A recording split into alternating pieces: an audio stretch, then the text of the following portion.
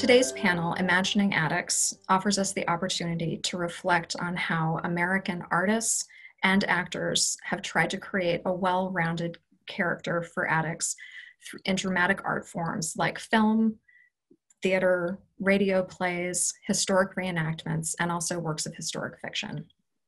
Like many 18th century figures, Attucks leaves behind a slender written documentary record, which offers both opportunities and challenges to those who want to portray him today. It's my honor to introduce our guest today, Mitch Kachun, Professor Emeritus of History at Western Michigan University and author of First Martyr of Liberty, Crispus Attucks, and American Memory, perhaps the most definitive work on Attucks to date. We were fortunate to have Mitch as a key scholarly advisor for Reflecting Attucks. We also have here with us today Rasheed Walters, a Boston-based social entrepreneur and historic reenactor who has played Attucks in the Boston Massacre Reenactment multiple years. We were also fortunate to have Rasheed participating on an advisory group that helped us frame the content and the questions for Reflecting Attucks. And joining us shortly will be Miranda ADEkoje, a Boston-based playwright and author of I Am This Place, a new work on Attucks commissioned by Revolutionary Spaces and produced by Plays in Place. Miranda had an unforeseen scheduling conflict, and so she'll be joining us a little bit later in the discussion. So I wanted to start by saying, each of you has spent a lot of time getting to know Attucks. So I want to begin in some way at the beginning of your relationship with him. So can you tell us when you met Attucks, what drew you to him? And then just by way of background for the audience, talk a little bit about the setting in which you told his story. Who's going to go first? All right, I'll jump in. Please. I guess I had a vague familiarity with Crispus Attucks from my elementary or secondary school years in terms of recognizing the name as someone who died in the Boston Massacre. But I didn't really set out to learn anything about him really until I was researching my first book, which had to do with a 19th century African-American emancipation celebrations. Black Americans were celebrating emancipation or freedom-related events long before U.S. emancipation. They celebrated the abolition of the slave trade, the abolition of slavery in Britain's colonies, especially in the West Indies, and they had annual celebrations of that event in particular on August 1st of West Indian emancipation. So I'm reading the text of these orations, and starting in the late 1840s, or actually starting in the late 1830s, but then much more frequently after the late 1840s, I would see these references to Crispus Attucks, where they used him as an example of Black patriotism and sacrifice for the nation and so on. And the title of my book, First Martyr of Liberty, comes from the kind of language they use. So I became intrigued about learning more about Attucks, and then I became really intrigued when I found out that we really don't have much evidence about the man's life, yet there are all these stories that had been developed about him, starting with the African-American abolitionists in the mid-19th century, and then going on from there, and we'll get into some of that. So, yeah.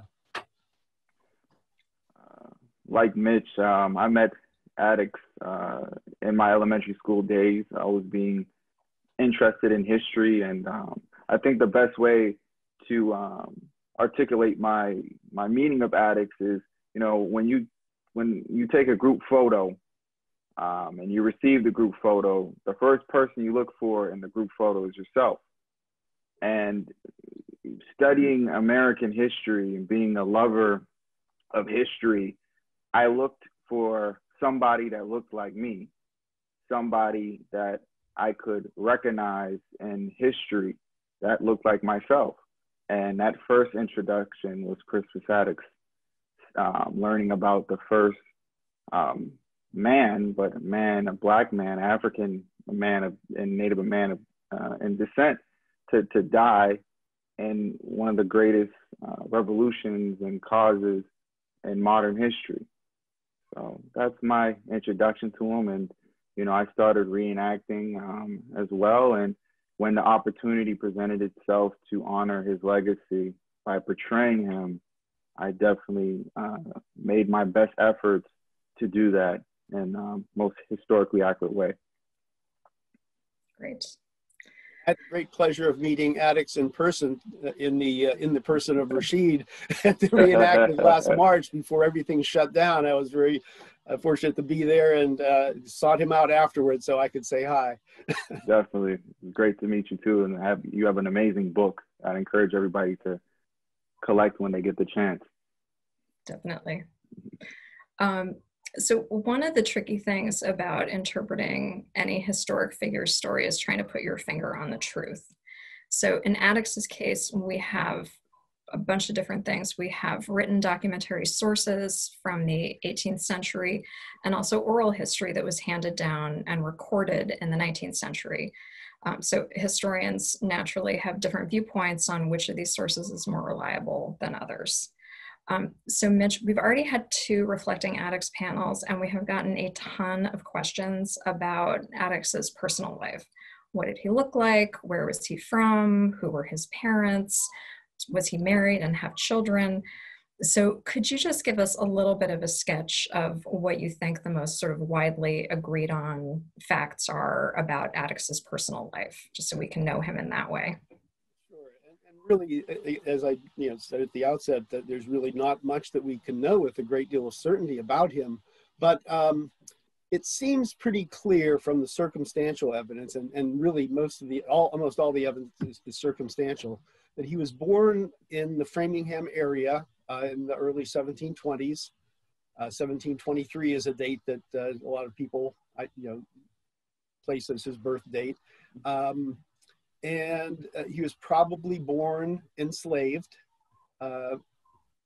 We have a lot of circumstantial evidence to suggest that his father was African-born, a man named Prince Younger or Prince Jonar, that goes by various sort of permutations there, and who was African-born, and a mother whose name was Nanny Peter Attucks. Who was resident in one of the towns near Framingham or Natick, the so-called praying towns that had been established there a century earlier. Those 2 did seem to establish a household together. They had at least 1 daughter, apparently, and possibly 2 sons. One of them, I think there's a pretty good likelihood that that they are the parents of Crispus Attucks.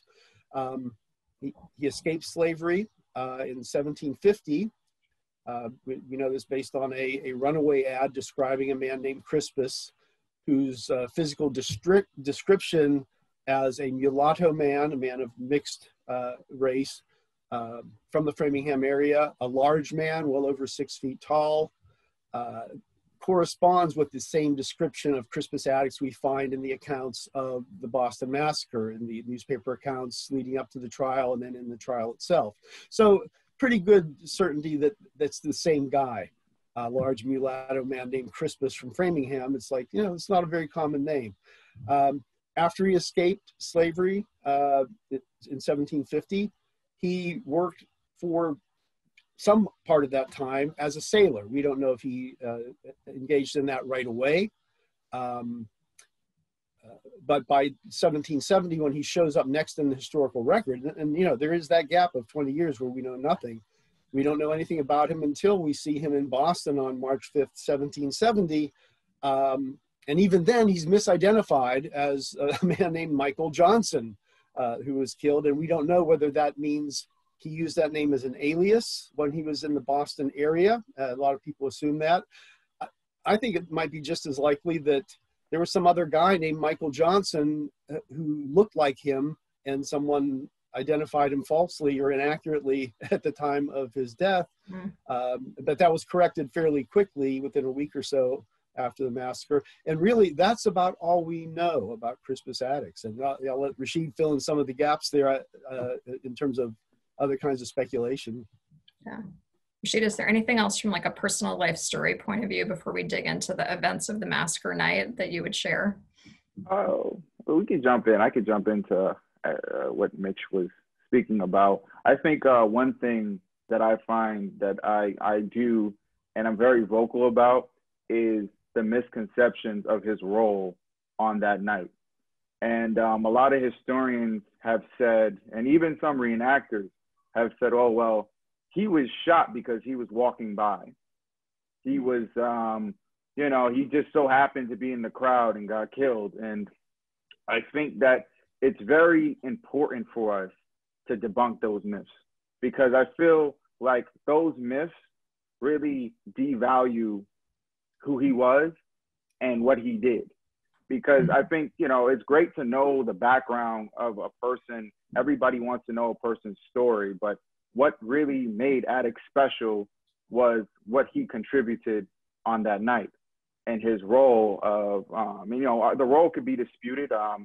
Some would argue that he planned the event, but we could all agree that he led the men in down King Street to confront the soldiers. So it showed that he had some type of leadership role amongst his peers, especially as a man of African descent. That means something when you're, you know, in a society where, you know, people that look like you are viewed as the lowest form, not even human beings, and you're able to have the respect of your fellow men that they will charge into danger with you leading them. So, you know, I think that regarding Attucks, I think it's very important to really debunk a lot of the mischaracteristics that are painted of him and his and what he contributed to protect and honor his legacy. Definitely. Rasheed, what do you think brought him to King Street that night? What do you imagine his motivations might have been? You know, I feel as though soldiers and sailors and laborers and men who work, particularly in blue collar jobs, you know, you're on a ship for months on end with another man that you got to rely on for everything. You've got to rely on this man. So if something happens to you, he could take care of you. You take care of him. You watch his back. So in those settings, you naturally, as a sailor, you'll build some type of camaraderie with your fellow peers. You'll build some type of rapport. And, you know, the context was there are these guys who came from England. They're not very nice people, and they're taking our jobs. They're making our lives difficult. Everything was fine until they got here. We have a common enemy. So at that point, you want to confront that common enemy. And everybody's being affected financially by this common enemy. So I believe that, like every Bostonian, in the city, the frustration is with the British. You know, I know a lot of people would like to paint the picture. He was going there to die for liberty. He didn't know nothing about liberty. He didn't know anything about freedom.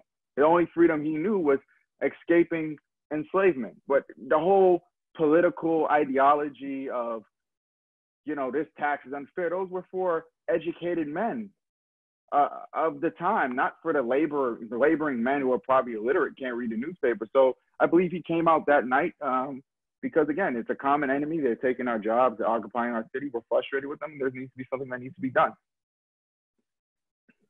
Mitch, what do you think brought him there that night?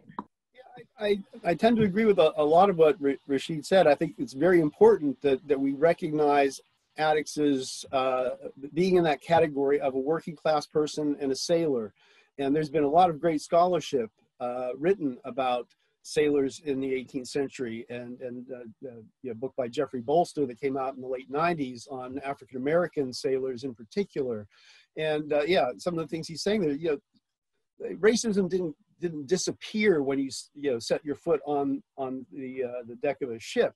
But because these men did have their lives in each other's hands, and you had to rely on that person next to you. This was a dangerous craft that they were plying out there on the high seas and bad weather and so on. So, you know, trust, respect, hard work, and getting to know people in that intimate way, I think gives Attucks a very cosmopolitan worldview in a sense. We don't know if he was literate or not. A lot of sailors were. But we have no idea if Attucks was literate, let alone some of the mythology that's grown around him, that he was well versed in political philosophy and so on. I also tend to agree with Rasheed there that we don't have the evidence of that. And sailors have a reputation of being kind of a rough and tumble group of people, and there were certainly run-ins with the British. I mean, the practice of impressment on the high seas, where the British would basically stop a vessel and force people off of that vessel to come, if they needed to fill out their own crew on a British naval vessel, they'd get people from another ship and force them, impress them into service. And again, there's no evidence that happened to Attucks at any point in his life as a sailor, but it may have. And even if it hadn't, he would have shared that sort of anti-British, anti-naval sentiment that a lot of sailors did. There was a major riot in Boston in the 1840s, the Knowles riot, over this practice. So, what brought him into the street?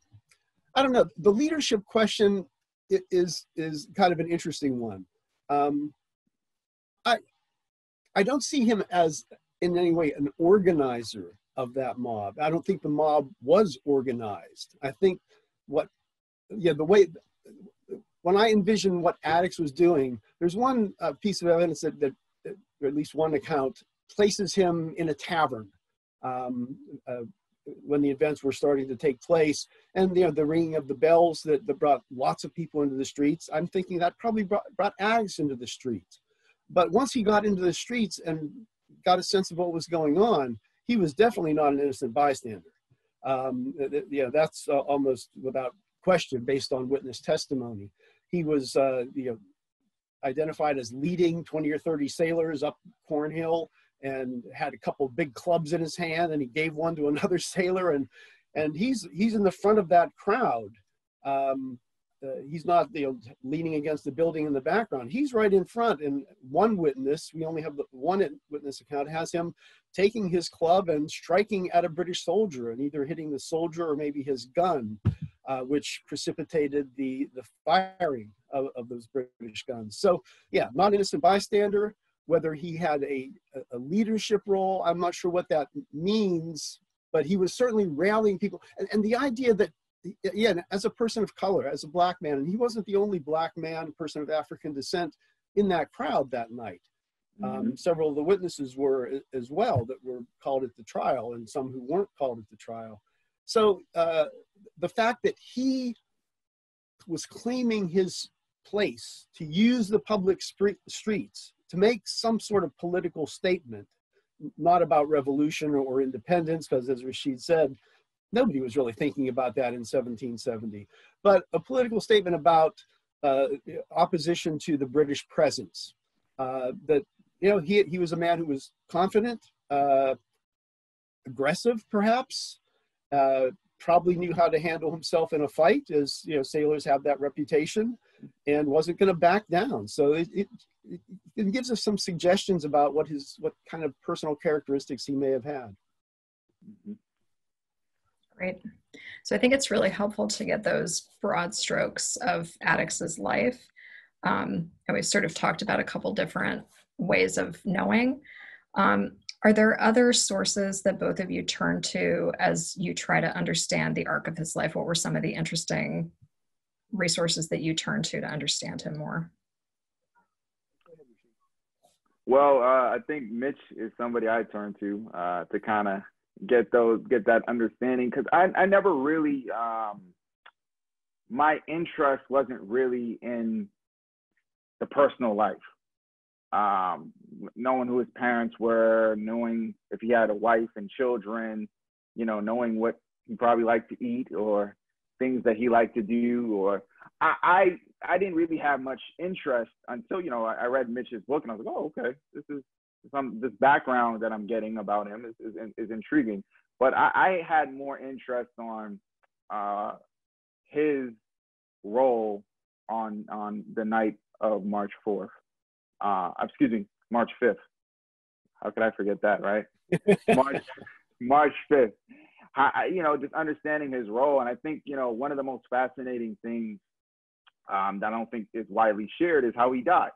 The last position, he was leaning over a stick looking at the British soldiers, and in my mind, when I portray him, I firmly believe he was ready to die at that present moment. I don't think that at that time, you're leaning, you just,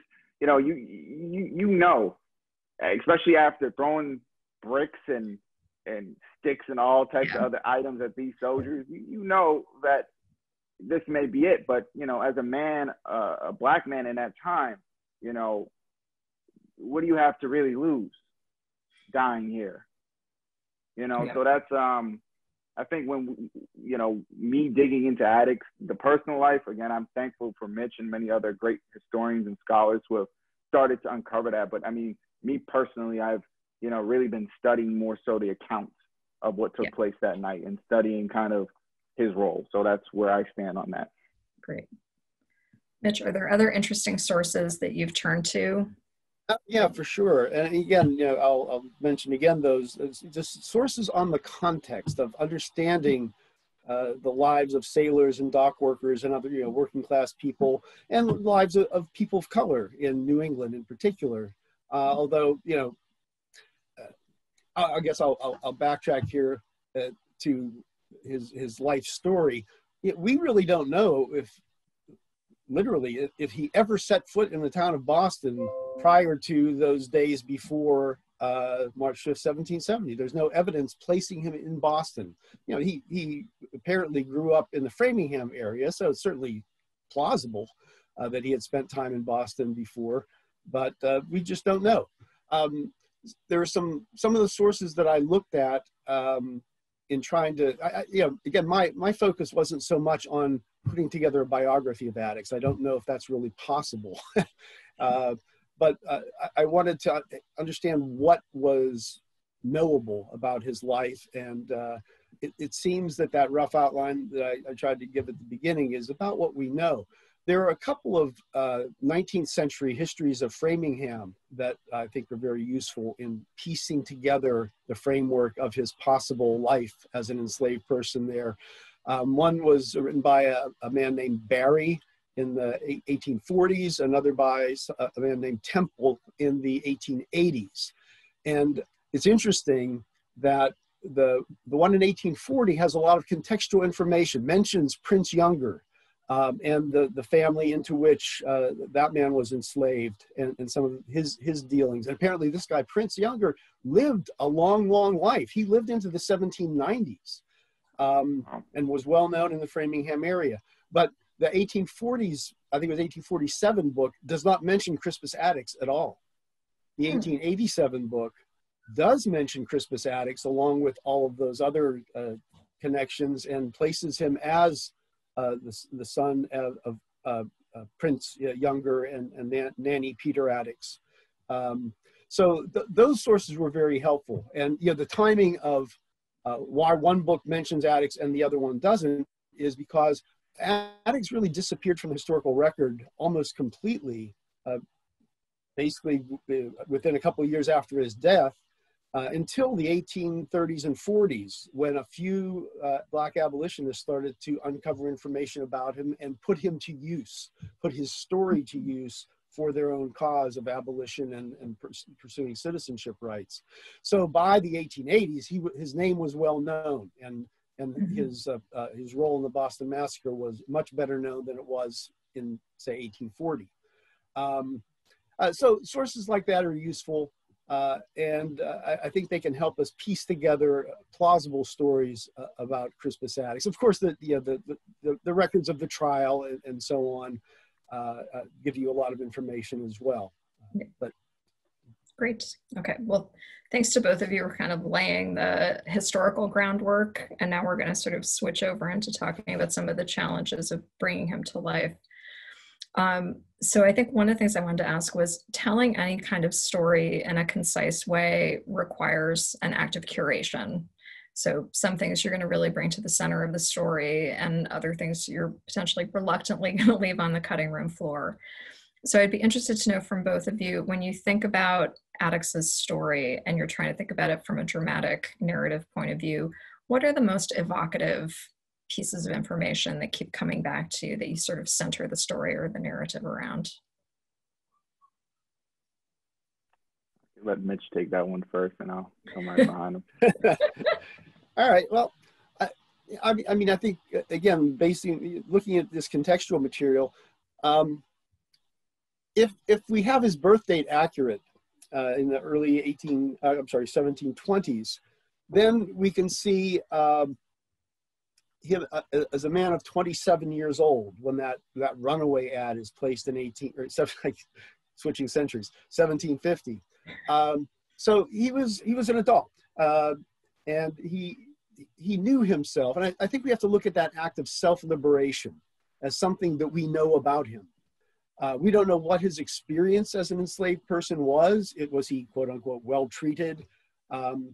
Some of the lore that comes from those 19th century local histories suggests that his possible father, Prince, was a favored slave of Colonel Buckminster in the Framingham area, and had special privileges, and some of the unconfirmed stories that have grown up around Crispus Attucks also suggest that he had some favored status, that he was able to travel on behalf of his master's business, but there's no real evidence confirming that. That's just, as you talked about earlier, oral sources and hearsay. But the act of self-liberation, whether he was well treated and favored or not, it tells you something about who this man was. And again, the life of a sailor gives you some sense of who he was. But that moment of self-liberation is, if you want to talk about evocative moments, that's one that I think perhaps you could envision putting him on a path of freedom seeking. Where you go with that in terms of why he did what he did on the night of March 5th, that's where you get into a lot of speculation. But I'll leave it at that, I guess. So Rasheed, what do you circle back around to? I think that, one thing that's very fascinating, him being an enslaved person and understanding, what that feels like to not have rights, to not be a human being, to be on the level of an animal, understanding that oppression, and then perhaps escaping that oppression and entering into a society in which that oppression still exists, and then getting to witness that oppression to people that are not of African descent, because to a certain degree, the British coming into Boston was oppression. Many of the townspeople felt it was oppression, and having these unfair taxes put on the colonists without any representation is oppression. So now those feelings of oppression is being reinvoked in him. And I think, what we may wonder and think that he was thinking, wow, I escaped and ran away from this sort of slavery to enter into another form of oppression. And, I already ran away, and that's a form of resistance. Running away is one of the forms of resistance and slavery. And now my other form of resistance is I'm going to stand up to these guys. I'm going to take my club and I'm going to go down with my fellow sailors, and we're going to go confront this oppression. So this is another instance that we know of, because there could have been other instances when he was a sailor, but this is another instance that we know of him standing up to some type of form of oppression, and he stood up to it and gave his life. So I think that's something that's very, very interesting about him and his legacy and his mentality. Thank you, Rasheed. I just want to welcome Miranda. So thank you. Hi. We're really delighted to have you here. So Miranda, we're right in the middle of a question about how telling any story requires an act of curation and putting some things to the center and letting other things fall away. Yeah. So I was curious to know, as you've been thinking about Attucks' story, what are sort of some of the central evocative things that you return to over and over again when you think about his story? Hi, everyone. So good to be here.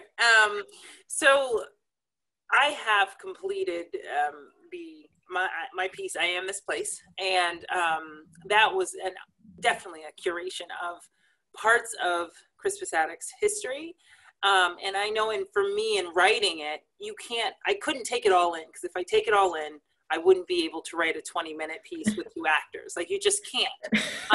So you have to kind of, I had a thought, which in learning more about his life turned into a plan and an outline. And then I fleshed that out and was able to do it that way. So I think the things that I really resonated with were his indigenous roots and his African roots, because those are facts that we knew. And then I looked into the indigenous experience of folk at the time, and the fact that his mom was indigenous really helped me to have a throughway to what these relationships would be like, because I'm saying, okay, I have a mother, I have a son, I have what the Native experience was, and rather than going forward past March 5th, I went back. So I imagined his grandparents and his great-grandparents, his grandparents, and his own mother, and traced his life that way. And through doing that, I mean, I wouldn't say there was anything that I didn't pay attention to, but the actual event, what happened on March 5th, because there's so much speculation about it and we don't know, I would say that was not my focus, just because I didn't want to make that up. I really wanted to kind of root him and ground him in the experiences of these 2 oppressed groups, so that by the time we got to the event on March 5th, it feels like the whole play has been leading up to that. So that was my focus, and it was really just eye-opening as someone who was born and raised in Boston, like lives in Massachusetts, to learn about the indigenous histories and the different things that happened in those movements was amazing for me, because what I know, and I don't even feel like I know this that well, is the African ancestry and the African experience. I'm more familiar with that. So learning about the indigenous experience and the movements that happened therein, and the revolts, and what it was like to be in Crispus Attucks' time, where Africans and the indigenous folk were walking around together. It was Africans, indigenous, and the whites. You know what I mean? So to know that was the currency at the time was just eye-opening for me. And the idea of like the distinguishing a person of color. Like, I didn't know that the term person of color came from distinguishing like in the indigenous folk from Africans. Like, these are people of color, but they're not African slaves. So all of those things to me were so interesting, and I wanted to really root him through his mother and his grandmother and his great-grandmother in traditions, and just have the seed of this revolutionary oppositional spirit come in through those experiences. So that was kind of my in. And anything else, because there's a lot of history about, the American Revolution and what was going on in Massachusetts at the time. But I decided to do the opposite of what I've been taught. Like I said, I'm going go back. Stop and go back. Like, actually, I'm not going to pay attention to this white, which is mostly a white male narrative. I'm not going to pay attention to that. I'm going to pay attention to what actually the experiences, and create a story around the experiences of the indigenous and Africans who were oppressed at the time. Yeah. So Miranda, could you comment a little bit, because the starting point that you took in a way in the play, hopefully this isn't too much of a spoiler alert, was to like take it all the way back to King Philip's War. Yes. Yeah. You want to talk a little bit about your decision to do that? Because I thought it was really interesting that you went that far back. Sure. So I did go to see the exhibit, and I now this again is all speculation, but there was a gentleman named John Attucks who his name was recorded as part of King Philip's War, and I thought that was really interesting, because I was like, okay, I can do something with that, right? It's a link, right? So I created a story around John Attucks and his wife, who was at the time, carrying, who would be Crispus Attucks' grandmother. So I went that far back because there was a little bit of a link that gave me a little clue in, like, so where were they at this time? Like, when King Philip's War was going on, what was happening to the indigenous folk that were in that place? And there was lots happening. There was Deer Island happening. There were the praying towns. So it gave me a link and an in that helped me to, propelled me through the generations. And eventually when I got to him, it was great, because it's like, great, this piece can end where mostly history kind of begins with that first, shot, So yeah, so it was fascinating. It's wonderful to be able to use the context of the time to kind of ground these fictional characters. That was actually quite fun for me. Yeah. Well, that kind of brings me to my next question, which is, sometimes the historical record might not be quite enough to make someone feel like a well-rounded character or give them kind of a clear narrative arc that an audience would resonate with. And I think in those circumstances, it's sort of up to the author or the actor to figure out how to fill in the gaps.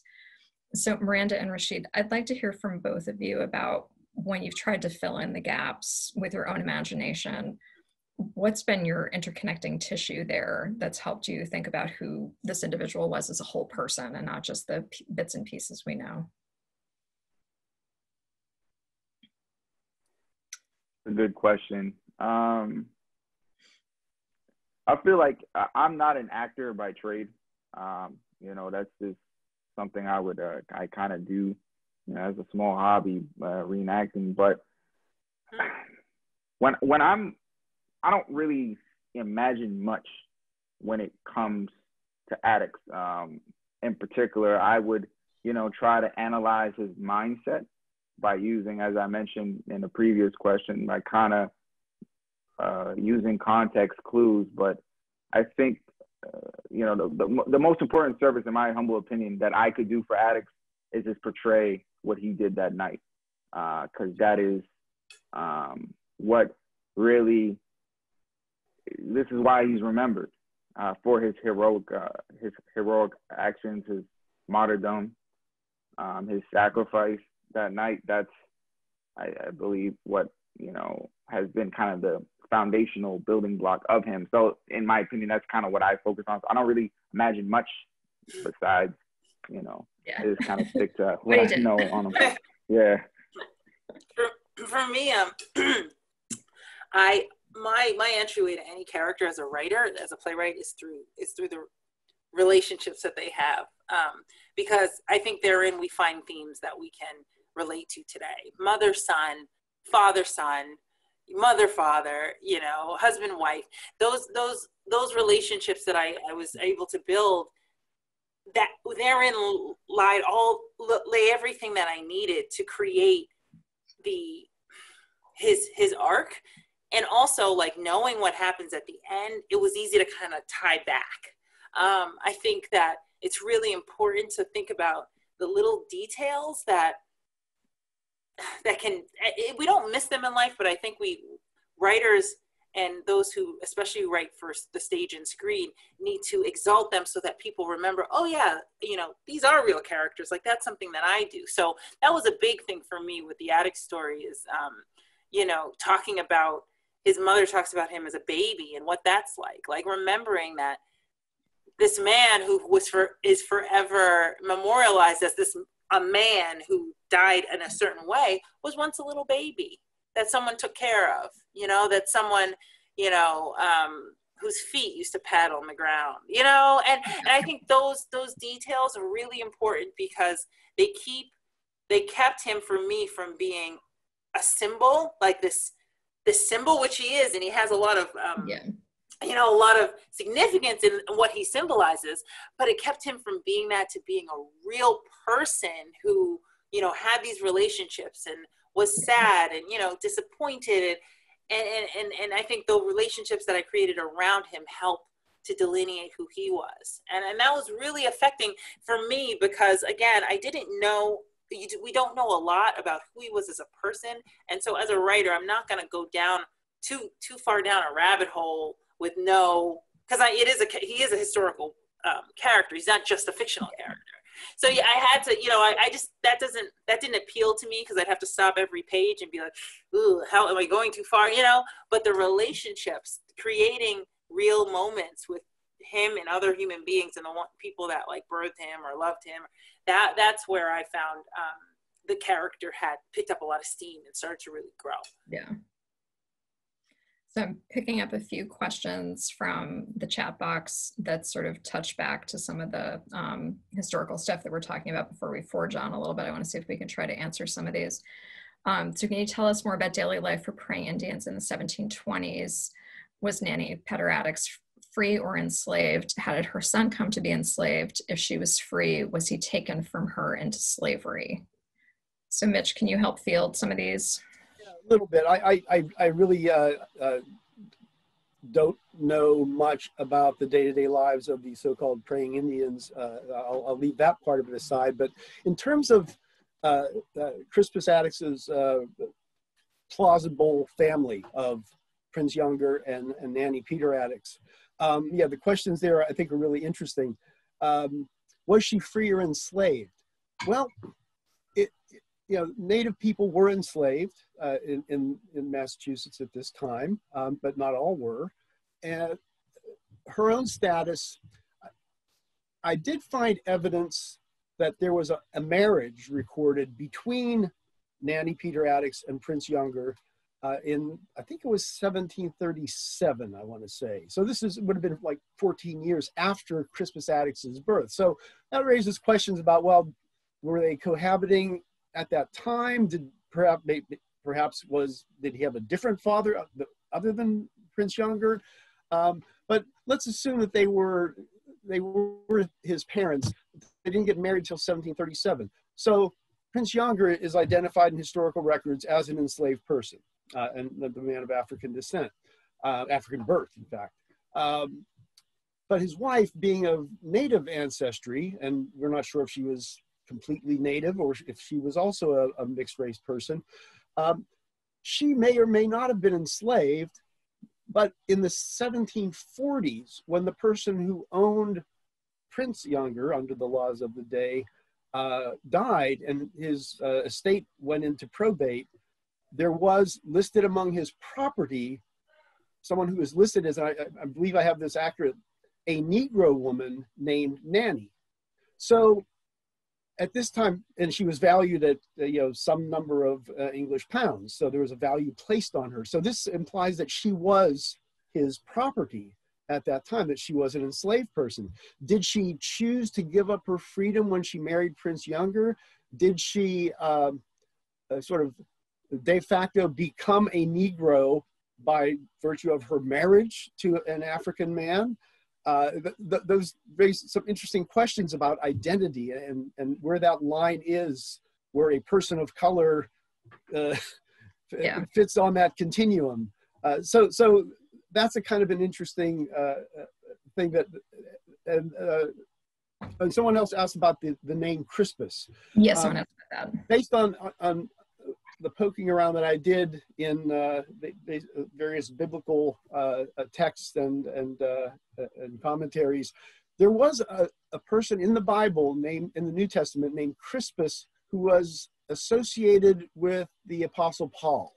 And I can't remember now where it was, if it was in Corinth or one of the cities that he wrote his many letters to or from.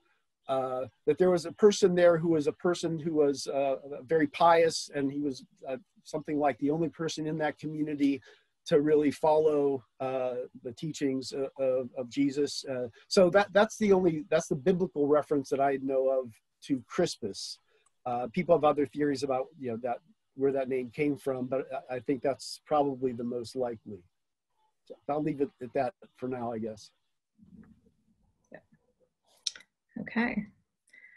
All right. Great.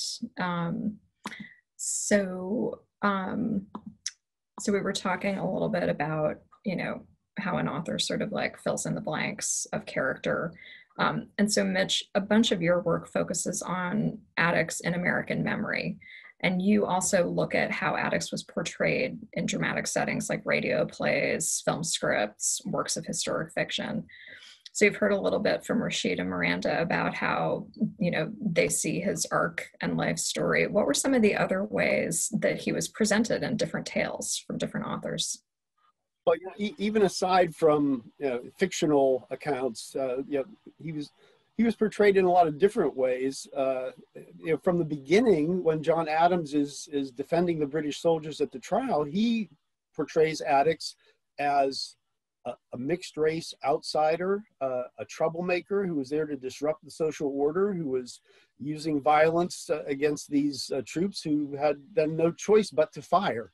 And it was an effective defense strategy. And that characterization of Attucks persists to this day, and you know, has its echoes all throughout the past 250 years of Attucks being basically a villain, not a hero, because he was a threat to the social order. And this kind of pops up in time periods in American history more when there are threats to the social order that are happening, like in the 1830s. There are a lot of people in the streets fighting for working people's rights, abolitionists, women's rights activists starting to take to the streets, and there's a great fear about social order. You see this again in the 1880s and 90s when there are a lot of immigrants who have anarchist or socialist tendencies, and there's a lot of labor organizing and people in the streets. There's a bad connotation there. So in times like that, Attucks appears as more villain in a lot of accounts by more conservative spokespersons. But in terms of theatrical productions, fiction, and so on,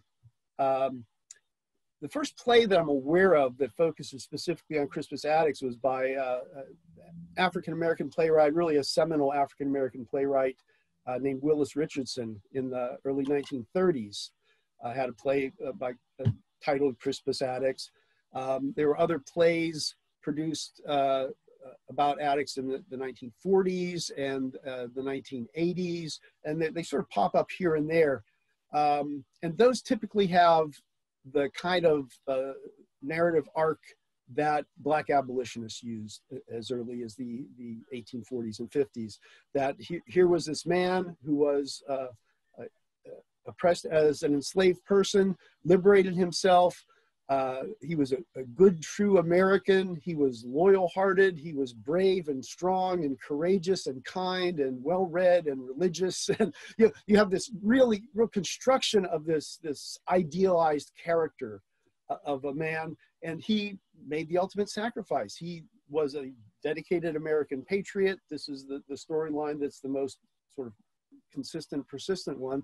Dedicated American patriot, saw that there was a cause larger than himself and was willing to sacrifice his life for that cause. And that's really the way most of these characterizations over the years have presented them. And that goes for these radio plays. They first started appearing right around 1940.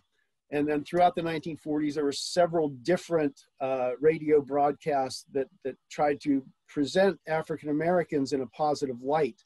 And focused on African-American heroes in American history.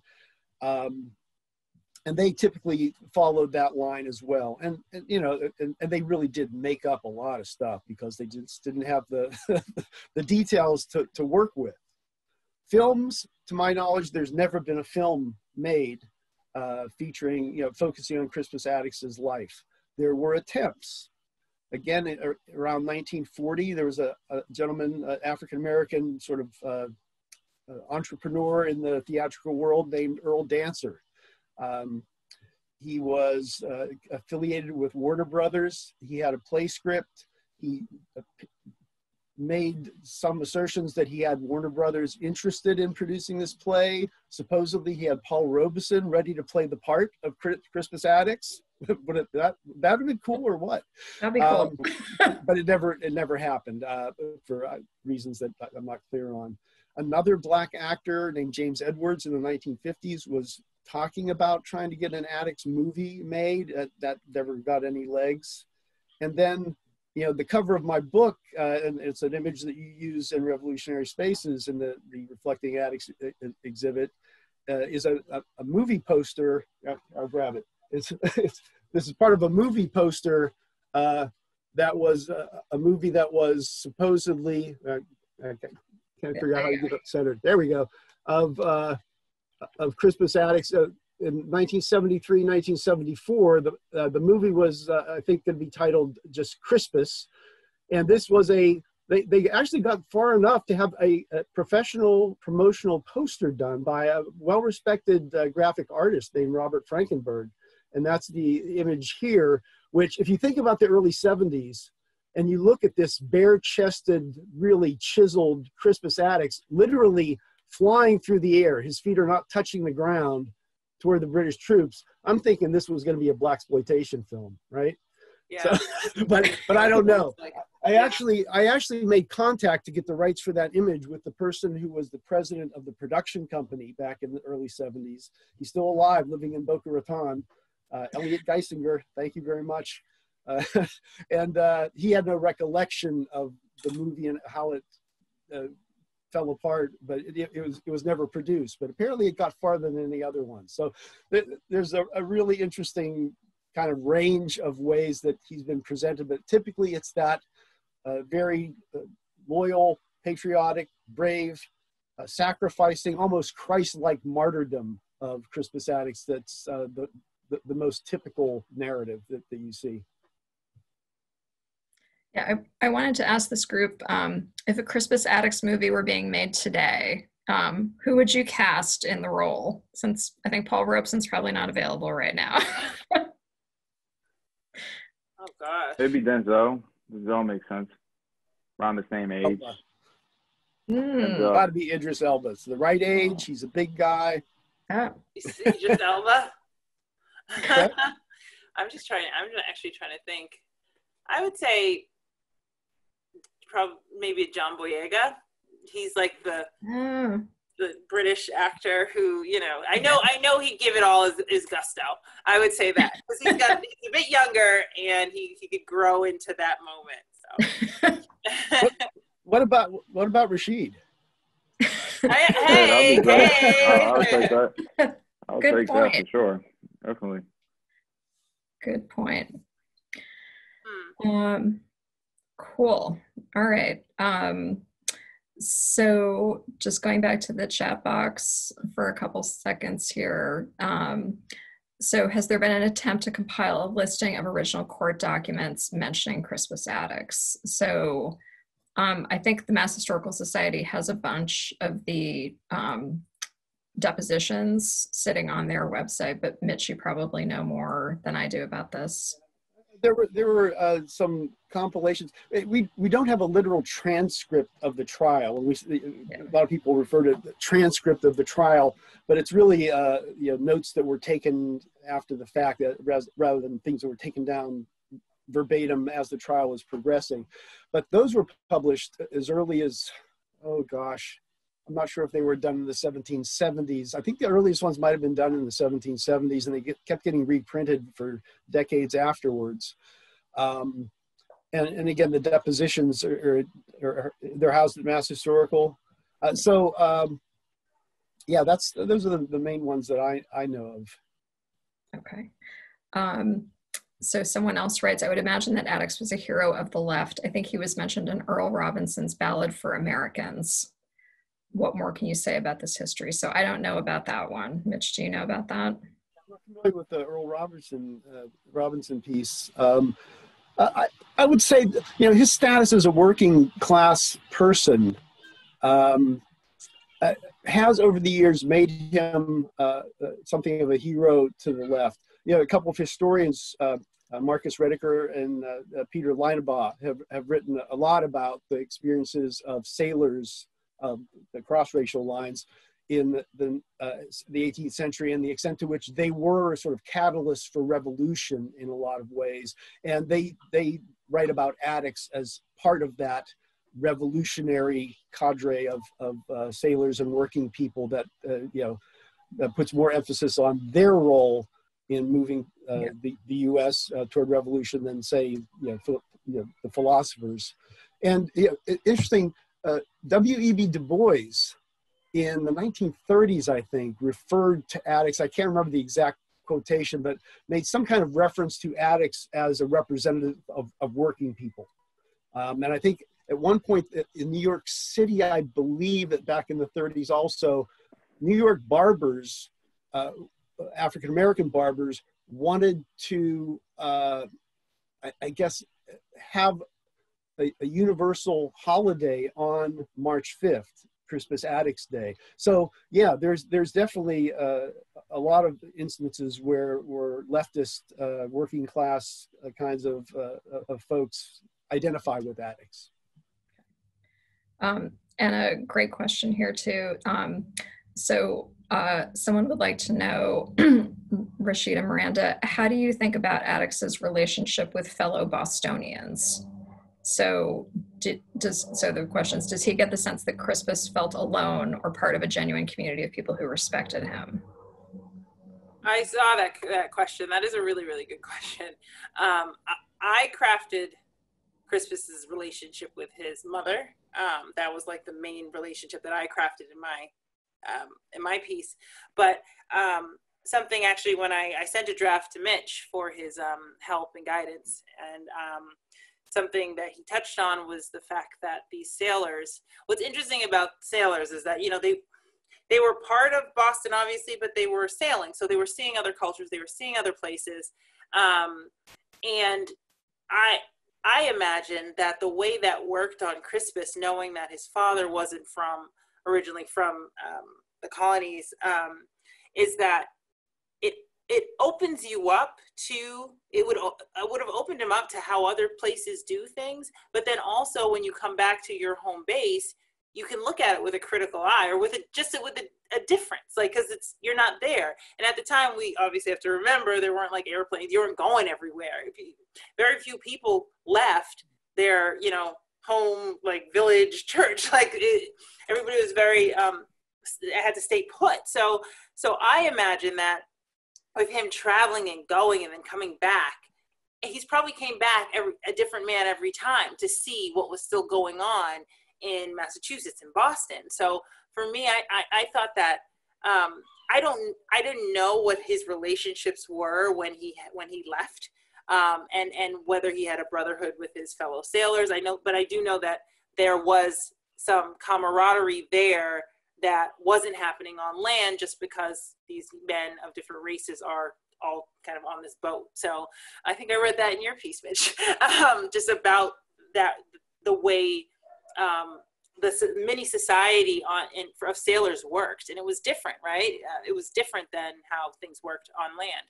So there's that relationship, brotherhood. But then, you know, I would think, coming back to Boston, because he was also a runaway, I would wonder how many relationships he could really have where he was truly himself. So he's a bit of a mystery in that, to me, which is why I had to make the relationship with his mother. So I had to use real life things that happen between mothers and sons, just because that's something that I had a foothold in. But in terms of who he knew and how he moved once he left, once he ran away, I don't know. It's pretty much all speculation. Rasheed, what do you think? Were Bostonians standing with him? Did he feel like he was part of that community or not? You know, this is the 1700s. Being a black man, you're not viewed as a human being. You're viewed literally as an animal. So, you know, obviously, you knew your place. Unfortunately, you knew that you couldn't, you know, really. I mean, it's the same thing with classism. Even people who were in that blue collar avenue knew that, you know, I'm not really part of society. I have my place in society.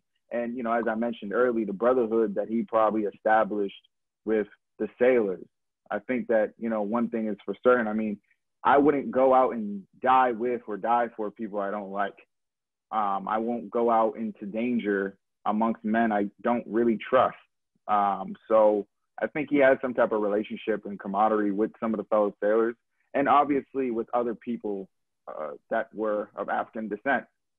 You know, more than likely you have similar experiences and could understand each other. But, you know, obviously as an African person of descent in Boston at that time, I wouldn't assume that he had much allies outside of those groups. Great. I want to just briefly caution against assuming that he was a part of the community in Boston. I mean, before Miranda joined us, I made the point that we really don't know if he ever set foot in Boston before that day. He is, you know, originally from Massachusetts, and you know, at the time of the massacre, the newspaper accounts identified his home base as New Providence in the Bahamas. So in terms of having a home base, apparently, if we can trust that source, it was there. And again, he was a cosmopolitan man. He was treated in Boston as a stranger. I mean, when he died, he was in his body and James Caldwell's body were moved to Faneuil Hall, not because they were lying in state, as some sources have put it, but because they had no family there to prepare their bodies for burial. And they went into this they were sent to this public space to be prepared for burial. So I am pretty clear in my own mind that he was not part of the Boston community. He was an outsider. He was a stranger. And that would sort of assume that he didn't really have allies there or feel a part of that community, of that town. Rasheed, question for you from the chat. What's the process that you and the reenactors go through to prepare for the reenactment? Do you have rehearsals? Do the actors change each year? And do you feel like you've improved in your role as Crispus through the years? And how have you gotten better? Yeah, so I could speak more toward when we did the last reenactment, which was huge. It was the 250th. And it was a big deal for a lot of us. And, you know, we trained, I mean, when I first started, we had a rehearsal. But as the years went on, we didn't really do the rehearsal because everybody knew what they were supposed to do. Because there are different layers. You have an inner mob, which are the guys who get shot. So, you know, obviously, you already know what to do and the safety precautions you have to take. Obviously, we're dealing with actual muskets. So, and this is not, you know, pretty much something to play around with. So we had rehearsals, but I think this year we had rehearsals. I sat on the board this year also because I think it was very important for this particular reenactment to make sure that Attucks was portrayed properly and that the story was told. So we had a lot of meetings. Obviously this year we were very, very serious about clothing and making sure that guys were 100% historically accurate. I mean, no facial hair. You know, obviously at that time, facial hair was not smiled upon. So, you know, those small little tidbits were things that we focused on, making sure that everybody looked the part. Everybody had their kits that were of the era. Have I gotten better? Yes. I've gotten better through studying the actual accounts of how things went down. So just understanding, you know, which side of the building am I coming from? Because the side of the building that I'm coming from was the side that he came from. And, you know, just the small details. When I am shot, where do I lie? Because obviously, you know, the massacre happened in the intersection. You know, we're just on a small piece of it. But, you know, again, trying to be as historically accurate as possible, with even down to the accounts of what clothes that he potentially wore that night. You know, so yes, there's a lot of preparation that we put in to make sure that this is as close to historically accurate as possible. Great. So other quick question from the chat. So it was interesting that Attucks's body was sent to Faneuil Hall after his death, but wouldn't his parents have been notified about his death? And what about the funeral where 10,000 people came out for the service and burial? Would his parents not have been present? So this Mitch, is a massive event. I mean, the funeral, again, 10,000 persons. We're talking about like 2/3 of the town of Boston, apparently, if those accounts are accurate, were out there for this funeral procession and the funeral itself. We don't know, or I don't know at least, if his mother was still alive at this point, but his father, again, presuming Prince Younger was his father, he was still alive. He lived into the 1790s. And that's one of the sort of disconnects with that narrative about his family background. Why were there no commentaries in 1770 from Framingham? Maybe folks who do Framingham history know of some things that I missed, but I'm not aware of any commentaries from Framingham making that connection that Crispus Attucks, who was killed in Boston, was this guy from Framingham. That's Prince Younger's son. And Prince Younger was a well-known figure. But I have seen no sources that indicate that people in Framingham claimed Attucks as one of their own, identified with him in any way, or that his father, or the person we're thinking was plausibly his father, was in any way connected with that event. So that does present kind of a disconnect that's puzzling if we're going to stick with this narrative about his family. And also, I mean, you know, one thing to consider is, you know, do you really want to say that that was my son? Because, you know, at that time period, you have to understand there was two ends of the spectrum. There were people that were for revolution, and there were a lot of people that were still loyalists. And people who are loyalists probably view this event as, oh, wow, these guys are real evil, bad people. They attacked the British soldiers and got killed. I mean, what's wrong with these guys? You know, so, you know, if his father knew, would he really want to claim like, hey, that's my boy. He ran away and he caused all this ruckus in Boston. That's my son, everybody. So, you know, I think that maybe that's another reason why. Yep. Okay, sorry to keep bringing chat questions, but there's some good ones out there, so we're going to go with a few more. Mitch, can you talk a little bit more about the trial of the soldiers and Adams's defense? Because there's sort of two trials in play, right? Well, the trial of the captain who is commanding the soldiers and the trial of the soldiers themselves. And I mean, in terms of Adams's defense, I tend to conflate the two in terms of what his strategy was. And Crispus Attucks was central to his strategy.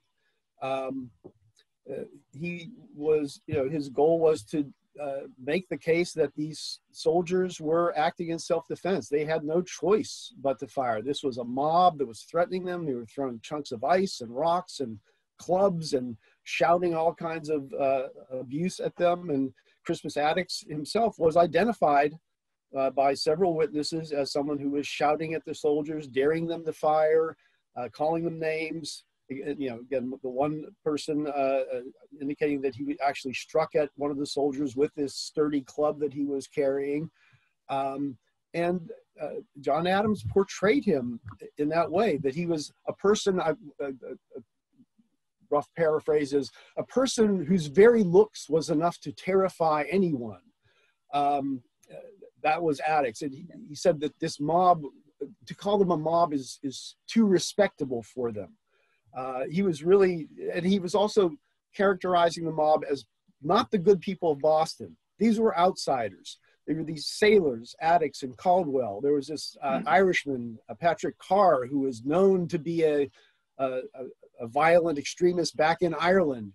And he's saying that there's these people from the outside, and this person in particular, this mixed race person, he referred to him as an Attucks from Framingham, which to Bostonians would have connected him with that native community there, and also identifying as a mulatto. And that's the term that was used most consistently throughout the trial, referring to him as the mulatto, not even using his name in a lot of circumstances.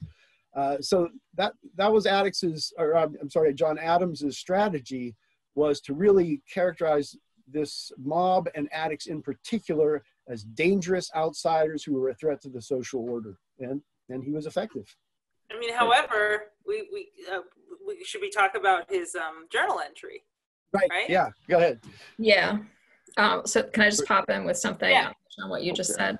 So I think Adams has in some ways a double defense strategy. So he's fulfilling his lawyerly role of defending the soldiers, but in addition to that, he understands that at that moment in time, the town is on trial, because with the Boston Massacre, everything blew up and the city leaders stopped and went, ooh, not sure we're really ready to go down this road. So they're trying to restore their relationship with Britain.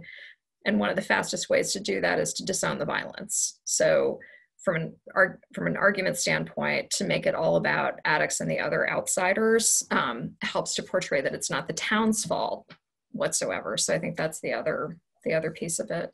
But yeah, Miranda, let's talk about John Adams' diary entry a few years after casting Attucks as the villain. I mean, I don't have the exact words, but basically he said Attucks encapsulates the American spirit almost, and that he's a name to be respected, and it was praise, high praise. It was high praise. Yeah, for this person who, in front of a jury, had said he was a mulatto rabble rouser. And I can't let this moment pass without touching into the tenor of the day right now that we live in, where victims are by taking the narrative and making the deceased or the person on trial look like the bad guy, look like the rabble rouser, look like the gangster, look like, just put that X in. Yep. It's the ultimate diversion, because it takes the one's attention off of what actually happened and brings it to these bigger, grander themes that often are used to reiterate things we want to think about the society. And oh my gosh, it's all great, but that group, and the police are fine, that guy. And it's just, I mean, this is happening. It obviously taps into human nature, right? Because it's happening then, it's happening now. And the question is, when are we, as an educated group of people, going to say, well, wait a minute, that has nothing to do with what we're talking about. That has nothing to do with the issue. And I just think it's really interesting that, unfortunately, there was nothing in Crispus Attucks' own words about his experience. That's why we have these conversations, and that it's reimagining Attucks, because we only have the historical facts leading to him, and then we work within that. However, Adams was just, he had a lot of words, and he gets to be a real person because he has journal entries, and, everybody has this idea of who Adams was. And to me, the fact that he spoke about that mob one way, and then in his private diaries was pretty much lauding Attucks for his act, says so much about, I think, the complexities and the deception in this idea, even of what we are as Americans, right? Like, and what this country is about and what we were founded on. It's such a specific, almost poetic example of the dissonance that we are feeling today. And Rasheed, I see you leaning in. The thing that's so interesting about the trial, and I'm happy Mitch hit on some of the words that were used, is that people have to really put themselves in the mindsets of colonists in this time. Black people and Native American people, there's a mindset. The Native Americans are literally terrorists at that time to white people. And I'm gonna tell you why, because the French and Indian War. Many people were veterans of that war. Many people have heard stories of that war, and to the Native Americans' credit, they were not too nice to the colonists during that war. So people have that in their minds, and even studying the formulations of militias, they were to protect themselves against these imminent, in their minds, Native American attacks that may happen to their town. So that's one aspect. And then the African aspect is, there were still memories of slave revolt.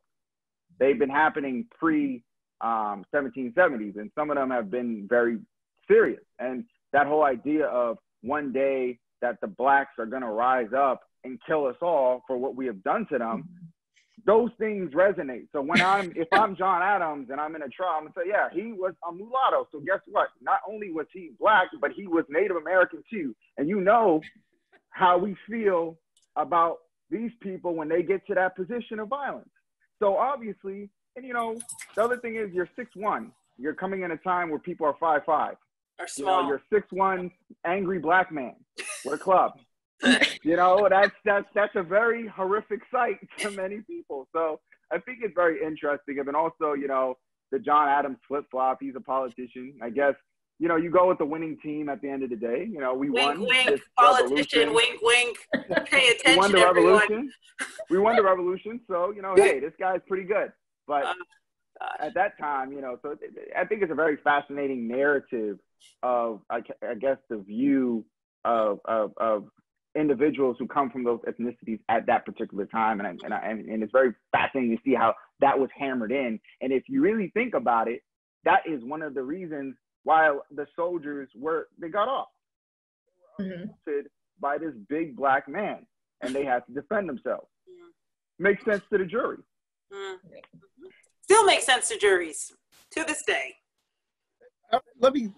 I'd like to touch on a couple points. That Adams diary entry that Miranda mentioned, it was from 1773. That doesn't seem to have been intended as a public document. It was in the form of a letter in his diary that there's no evidence it was ever crafted as a letter and sent, to the governor. But basically, it was a listing of some of the quote unquote atrocities of the British soldiers, and again paraphrasing, saying the governor of Massachusetts, you have a lot to answer for, and it was signed Crispus Attucks. So it wasn't that he publicly lauded Attucks or praised him, and there's no evidence that any of the so-called founding fathers were even aware of Attucks, let alone praising him. Although you've seen those things coming into stories over the years too. But in terms of Rasheed's and Miranda's points about bringing Attucks' story to what does it bring us to the present day, I'm reminded of a couple of quotations from one from the early 2000s, a very eminent historian of revolutionary America, Pauline Maier. There was a controversy in Framingham over whether or not to name a bridge for Crispus Attucks. And in the context of some of the public discussion, Maier was consulted, and she is quoted as saying, and this is a pretty close paraphrase, well, Attucks has been identified as someone who is leading 20 or 30 soldiers carrying clubs. Sounds like a thug to me, right? So that really resonates in a very negative way. More recently, in the aftermath of Michael Brown's murder in Ferguson, Missouri in 2014, political journalist Amy Goodman made a commentary about this on March 5th, 2015, saying something to the effect that comparing Crispus Attucks, a large black man, with Michael Brown, a large black man, and her comment was, the concluding comment was,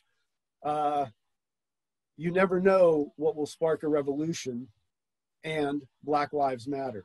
So Attucks does resonate in multiple ways. And that's a really interesting thing, this trope of the violent, large black man that is so persistent in American society. And we're certainly seeing it today. Attucks kind of fits into that characterization in interesting ways. And it's, something to think about. Something to think about. Fantastic. Any other quick parting remarks? Our time is amazingly almost at an end. It flies by. But any other thoughts about why Attucks matters today, or what's one thing that you would love to ask Attucks if he were sitting here with us right now? I would say that, one thing to note is that the American Revolution started with the sacrifice of a black man and ended with the sacrifice of a black man. It started with Crispus Attucks' sacrifice of his life for, at the time, it wasn't the cause of liberty, but it was a fight against oppression. And it ended with a black spy named James Lafayette Armistead, who was a dual spy in General Gage's camp, but he worked for Marquis de Lafayette in Washington, and he provided the intelligence to win the American Revolution at Yorktown. So it's fascinating to see how those two men correlate with each other. One was killed and removed from the historical record. The other one was re-enslaved. Yeah. So it shows that, there has been sacrifices of African Americans, people of color, Native Americans, Black people in this country. And, it's still to this day a battle for respect, a battle for equity, and, a battle for just being, dignified as a human being. So I think when we think about Crispus Attucks, that's, I believe, the most,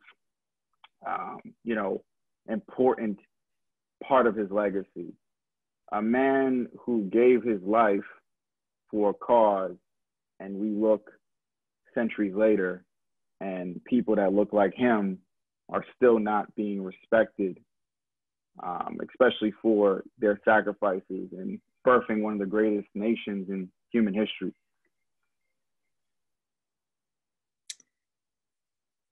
Miranda, Mitch, anything else? Sure. Okay, it's hard to top what Rasheed just said.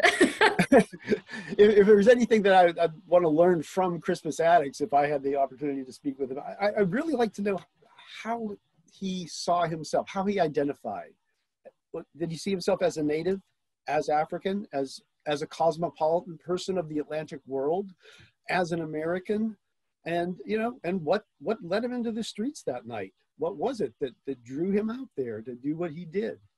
But in terms of a legacy for Attucks, or something that I think that people should think, the ways in which people should think about Attucks' story, at the time of his death, 1 out of every 5 American colonists was of African birth or descent. Fully 21% of the population. You know, smaller percentage in Massachusetts than in South Carolina, but 1 out of every 5 Americans was Black. And we in our educational system, in our public culture, our collective memory, we tend to think of the American colonies and the American Revolutionary era as a very white place, and it wasn't. And the fact that he and other people of color were in the streets in Boston on March 5th that night, whether he's a hero or a rabble rouser or however he's characterized, these people are out there claiming their place as American colonists, making political statements. They were an integral part of colonial and revolutionary society, and we need to recognize that diversity of the American population that has always been there, and it's consistently been erased or ignored.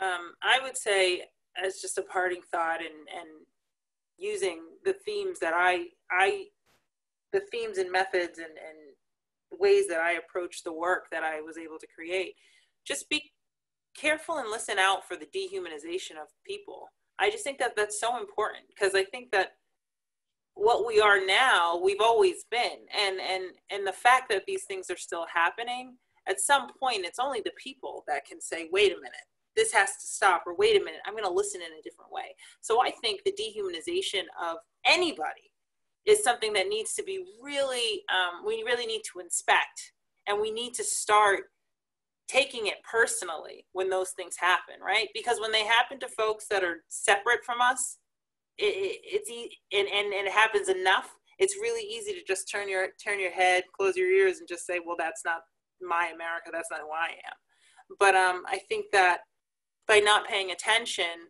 we end up repeating what we've always done. And I just think that that's such a problem. So I think just be careful. We all need to do that right now. We need to keep our ears open. We need to keep our eyes open, and remember that every person that you see flashing across the news was someone's baby. That to me just means a lot. That's an in for me.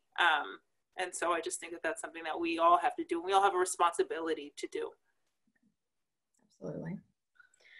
So we've reached the end of our time. I want to thank Miranda, Rasheed, and Mitch so much. This has been an absolutely fantastic conversation.